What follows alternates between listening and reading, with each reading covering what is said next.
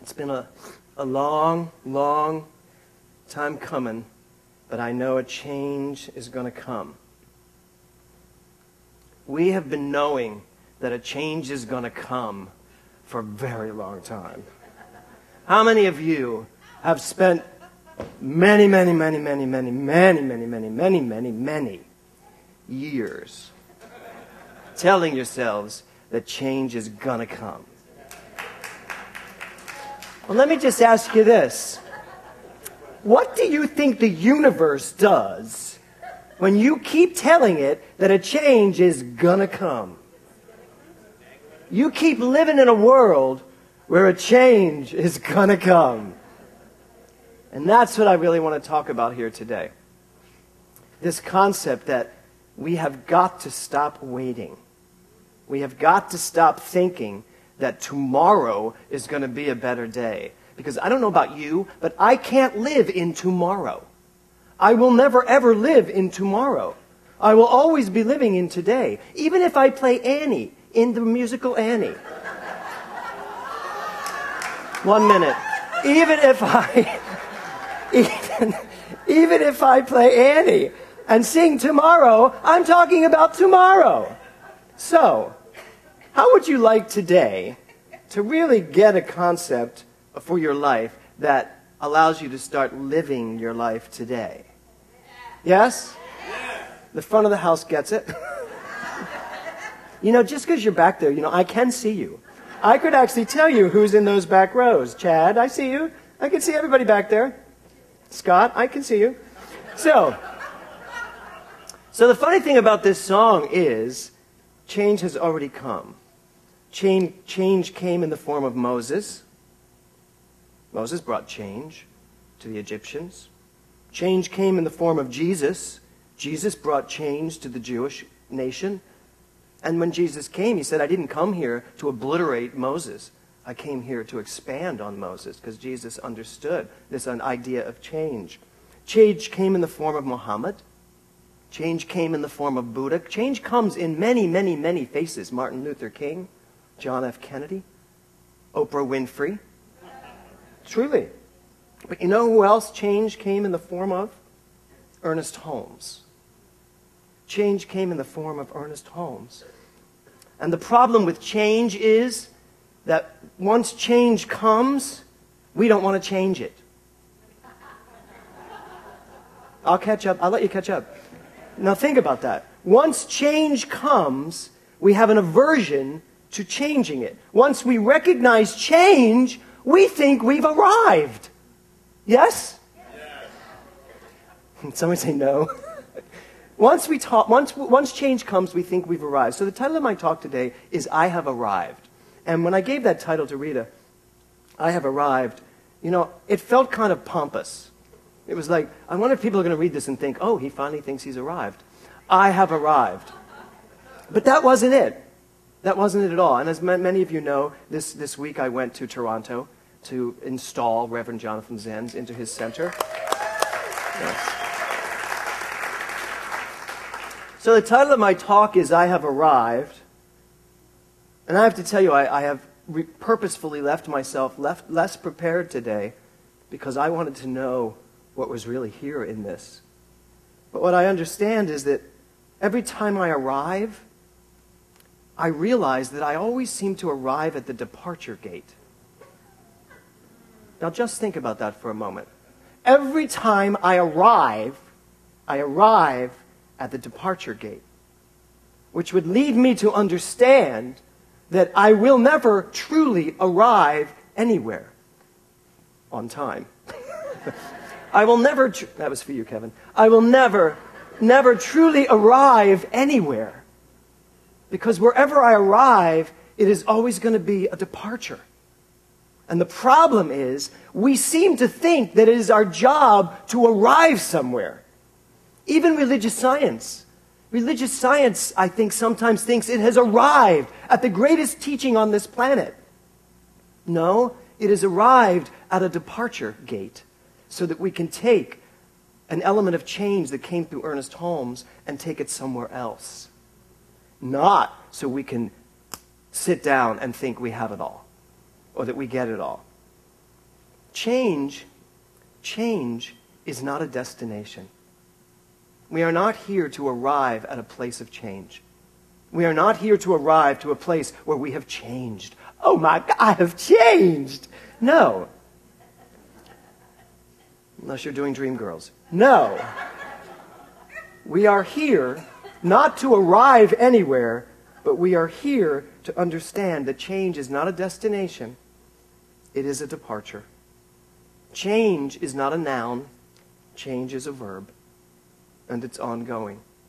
And we will constantly change and constantly evolve and constantly grow and constantly challenge ourselves and constantly contradict ourselves from what we said yesterday and constantly grow new thoughts and new ideas only to the degree that we're willing to understand this concept and flow with it. The biggest change for me this year, I want to tell you, has been the departure of Reverend Jonathan Zenz. Huge change for me.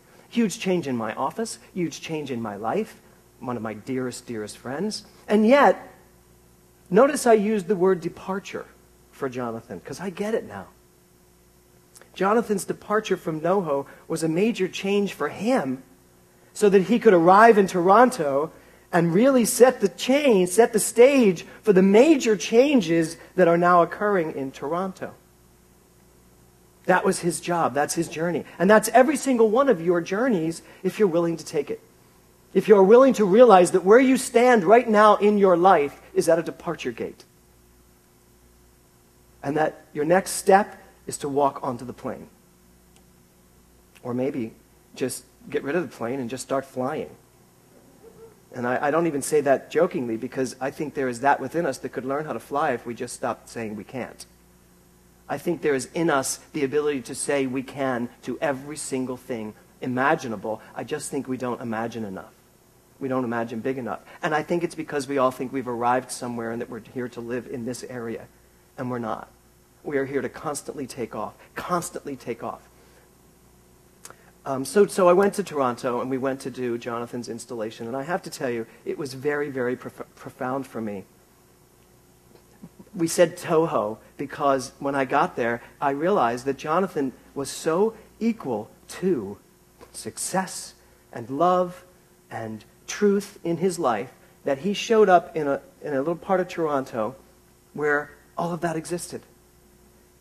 This little place in Toronto that called him forth from Southern California with people just like us. Didn't it feel like that, Karen, Rita? It felt like we were in NoHo. They were just as loud. They were just as crazy. They danced just as funny. It was like the most, and he was surrounded by love. Just love everywhere. It was the most, and a lot of his people are taking CPR, so they all knew me. It was just this most incredible journey. And what I realized was people are absolutely hungry for change. People are hungry for change. Why? Because change is our innate truth. Change is who we really are. And when we get really comfortable with change, how many of you have ever thought to yourself that change is a little difficult? Okay, sometimes. Okay, what if we were so comfortable with change, it was literally what we are here to do? And you know what? It's what we're here to do. We are here to evolve. We are not here to slow down. We are not here to stagnate. We are not here to become something. We are here to live the concept of change, to live the concept of evolution. We cannot become comfortable. And what I'm really here to talk about today is that we cannot become comfortable in this teaching. It was so fascinating to be in Jonathan's presence, to watch him have been in this center for so long, and now to watch him as the spiritual director of his center. And it was like, I felt, part of me felt old, because I thought, oh my God, my child is, look at him. But part of me just constantly stood back in awe of watching him be who he is now, and watching him constantly change and change and change and evolve, and watching people rotate around him. It was just breathtaking. And what I really got was that they have never heard science of mind spoken the way Jonathan Zenz speaks it. He is just so radical. I don't know where he gets it.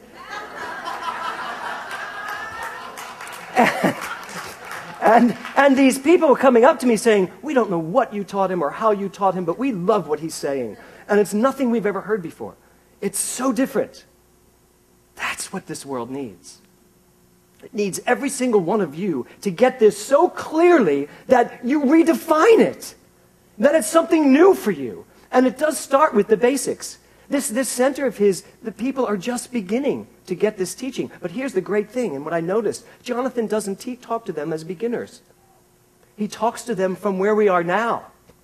And it really is time for this center to start teaching from where we are now and not from where we were. And I am fully committed to that, as any of you that are in my class right now, the seminar lectures, know. Because it is time for us to, it's been a long, long time a-coming, and it's time for us to let the change start changing again. Are you good with that? Yeah. Are you good with that in your life? Are you willing to, in your life, look at your life and not say, I'm good with this is just okay, and be okay with, I'm okay with changing this up. Yeah. Yeah. Changing it up. I will change it up. Maybe just change it up to change it up. Just to see, what more can I know here? Maybe I think I know too much here. Maybe I think I know everything there is to know here. Do you know it is absolutely impossible for you to know everything there is to know at any given time? Do you know that? No, you don't, because that's impossible for you to know. And there you have it. So, Jonathan's installation was, I have a hard time containing my emotions when I have to talk and be emotional at the same time, but this was beyond my wildest imagination. I walked up to Rita and I said, when you get a church, you're installing yourself. I said, I can't do this again. It was just so beautiful. There was a moment they were rehearsing the music and I was just standing at the podium looking at my things and I literally had to leave the theater. I just lost it. It was just because I get it. You know, change is so emotional.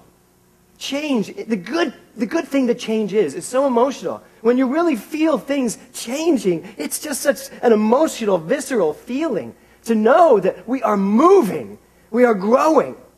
And that's what's going on here. We must always, always, always find ourselves at the departure gate. So, as we flew back here, we were going to the departure gate in Toronto to come home yesterday. Rita and I were trying to figure out if our plane was on time, and so we were looking up at the departures gate. And I looked up at the departures board, and I asked myself, how many of those places have I never been to?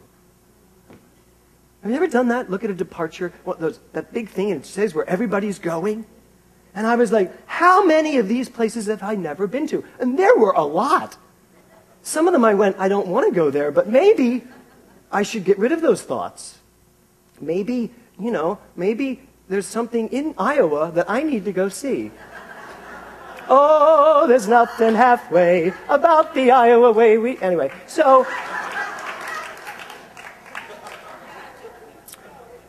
did you ever do that? You look up at the board and you're like, oh my God, I've never gone there.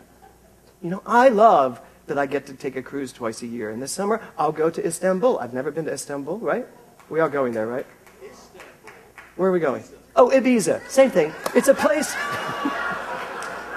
We're not going to Istanbul? Okay, I've never been to Istanbul, though. So someday, I want to go to Istanbul. Clearly, it's coming through me. Can't you feel it? So,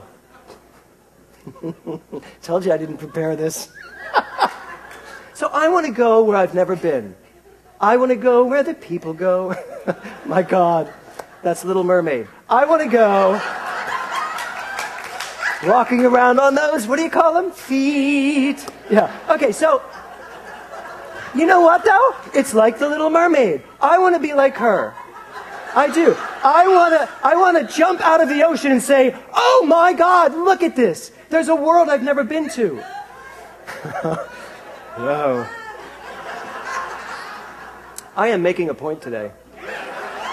I really am. I want to go to places I've never been because it's time for me to change even more. Yes? Don't you feel that? Don't you want to go to places you've never been? Yes. What's keeping you from going? Money. Did you just say money? Oh, wow. Okay, money. Okay, I'll go there. So, If you think there is something keeping you from where you've never been, you are so delusional. It's just not the truth. It's not the spiritual truth, is it? Does anyone think that's the spiritual truth? Is there anyone here who really thinks money can keep them from doing what they want to do?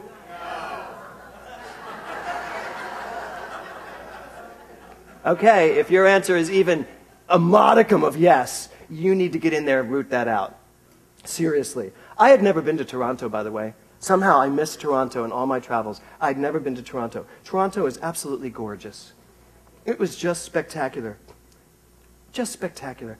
And yet, the same people were walking the streets there as walk here. And the same people at Jonathan Center are at this center. We are the same people. It's that one people living on one planet. This sense of oneness. That's really what this is all about. Oneness.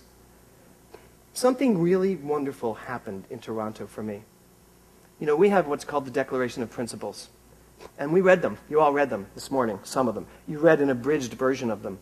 And when we were in Toronto, it is required for someone to read the Declaration of Principles for the minister who's being installed in order for that minister to say yes to it all. So the Reverend Rita Andriello got up and read those, and I'd never heard them read the way she read them. There was such power to her words. There was such passion to her words. It was as though I was hearing them for the first time. And I can guarantee you most people in that congregation were hearing them for the first time.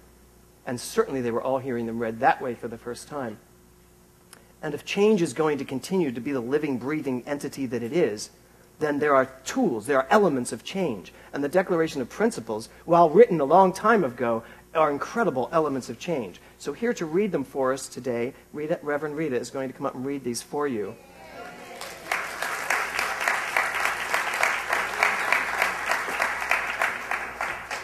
And I invite you, even if you think you know these, just listen to what it is that Ernest Holmes said we are all about. Like I said there, we have an awesome faith. Hold on.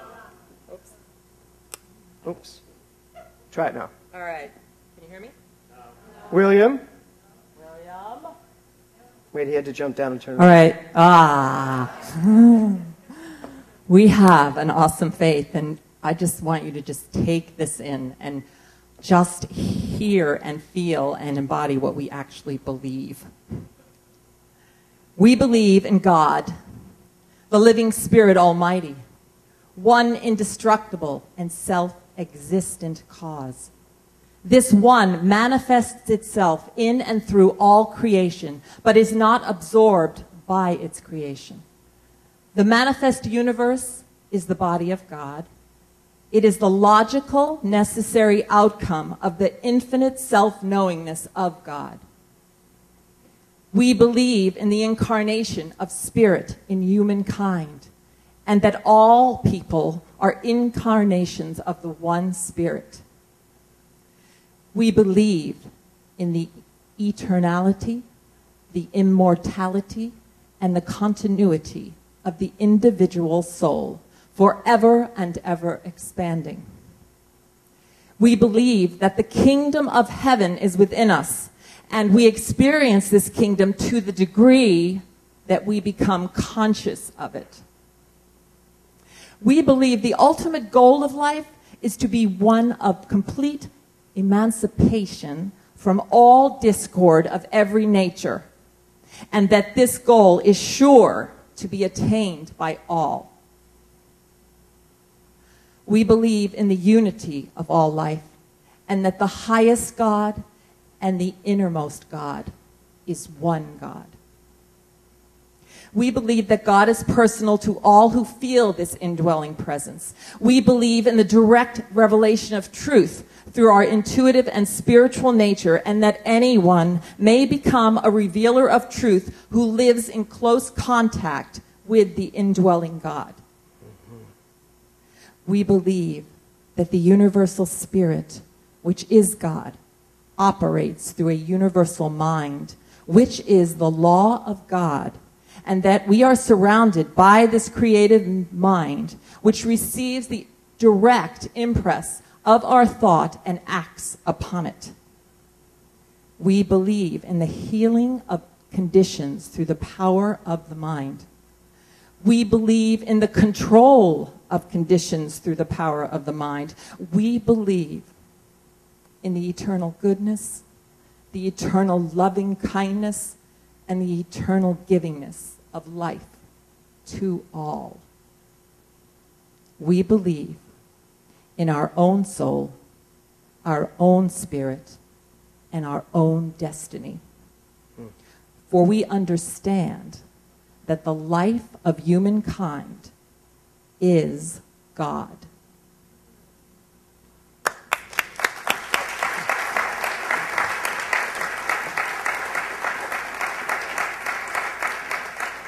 Thank you, Rita. Now, I want you to realize that we read a very condensed version of that every Sunday, don't we?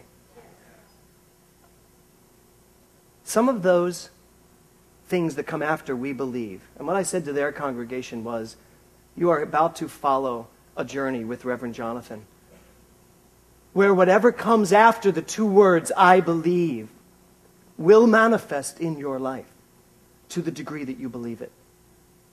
So be very, very, very careful what you say after I believe. Because if you do happen to believe it, it will manifest. That is what we believe, and that is the way it works. So, we believe that the ultimate goal of life, now listen to this. This is what Ernest Holmes says. We believe that the ultimate goal of life is to be complete emancipation from all discord of every nature. Complete emancipation from all discord of every nature. I believe that. Do you believe that? Yes. That it's possible to live completely emancipated from every form of discord possible. And he goes on to say, and this goal is sure to be attained by all. And now I get back to this change that's a long time coming. I don't know that we're really believing this. We should be beyond this. We should be at a place where we are already emancipated. You know, that song that Curtis sang, of course, was a song by the African American community, but it started. The change is a long time coming, but it's coming, and it's coming, it's happening. And we've seen it happen. And yet, even in this country, there is still race prejudice. In this country, there is still bigotry. In this country, there is still homophobia. This change is a long time coming, but you know what? You and I, today, we could actually decide today to not continue with the thought, the belief, I believe that change is a long time coming, is a belief I don't want anymore. I believe that change is who I am. I believe that change is what I am, and I believe that change is an active ingredient of society as it continues to grow and evolve. And that's what Ernest Holmes is saying. He also says, we believe in the healing of conditions through the power of the mind. Through the power of the mind. He didn't say through the power of the mind in conjunction with this, that, and the other thing. We believe in the healing of conditions through the power of the mind. You have a power in your mind. Your mind is powerful, full of power. You have the capacity in your mind to change everything. Nothing else do you need. Nothing else. Tools, fine. But I believe we're going to a place in mind where we actually get it. It's done in mind. We believe in the control of conditions through the power of the mind. Controlling conditions doesn't mean I'm taking my hands and controlling everything. It means I'm in control of my thoughts. I'm in control of my reactions. I'm in control of how I spend my life. That's what that means. We believe in our own soul, our own spirit, our own destiny. For we understand that the life of humankind is God. It is right there in the Declaration of Principles to what we believe, that my life is God's life. And therefore, I am God. And I don't need to sugarcoat it. I don't need to soft pedal it. I don't need to find a way to make it palatable. I just don't care anymore. It is time to stand up and say, I am God. And so are you. And so is every single person on this planet. You know, I asked Rita the other day when we were traveling, I said, does it feel to you sometimes that life takes place from event to event? Does it ever feel like that? Like, here was this event, And then here was this event, and I know what I'm going to do in 2 weeks. And I know I'm going on a cruise. Like event to event. And I said, doesn't it feel sometimes like we go from event to event, especially when you have a busy week? I'm sure Rick Tamlin, who flies from country to country to country to country, since I see you sitting here today, it feels like you're from event to event, event to event. And then I said, or does it feel like it's what's happening between the events that really is what life is all about? Or is it all of it? And is it time for us to stop thinking that there's more of God in any one place than in another? What would it be like if we lived our life from moment to moment, not event to event, or happening to happening? What would it be like if every moment was an event? Because we were living, because we were alive, because we were letting the change that we are flow through us constantly. How do I live all of my life in an atmosphere of gratitude for what is happening in this very moment, not just the events? Change is right now, here, right now, and it is happening in this center, and it's happening places all over the universe. Gandhi said we must become the change, and I have never, ever, ever understood that more clearly than I do right now. Become the change doesn't mean necessarily that I step into action to change the world. We must become the change we wish to see in the world by understanding that change is my nature. Change is who I am. It's what I am. I will always, always, always arrive at the departure gate because I am always, always, always evolving into the more. And it is just happening. It just happens. You don't have to make it happen. God is. God just is. Good just is. Prosperity just is. Success just is. Health just is. And if we just settled into being that, everything would change for us. My prayer, as I left Toronto, as I left Jonathan's Center, get a little emotional. When I was leaving, it was very difficult to say goodbye to Jonathan. Because I saw his center, I saw him, and I saw where he was going. And I said during my talk during his installation, I said, it's very possible that someday the NoHo Arts Center for New Thought may be known primarily for having been the place where Jonathan Zenz learned his ministry, began his ministry. And I feel that same way about every single person here, that the NoHo Arts Center for New Thought someday may be known for the place where, please insert your own name, found out who they were reminded who they were. And that once they did find out and remember who they were, they went on and changed the world. Not by doing anything in particular, but by living the change so profoundly that everyone around them couldn't help but sing and dance with joy. My prayer for you today, as you leave here today, is that you leave here today a changed person from the person who walked in here. That you get a better sense of who you are, and that every single arrival in your life lands you at a departure gate, where you then take off. Namaste.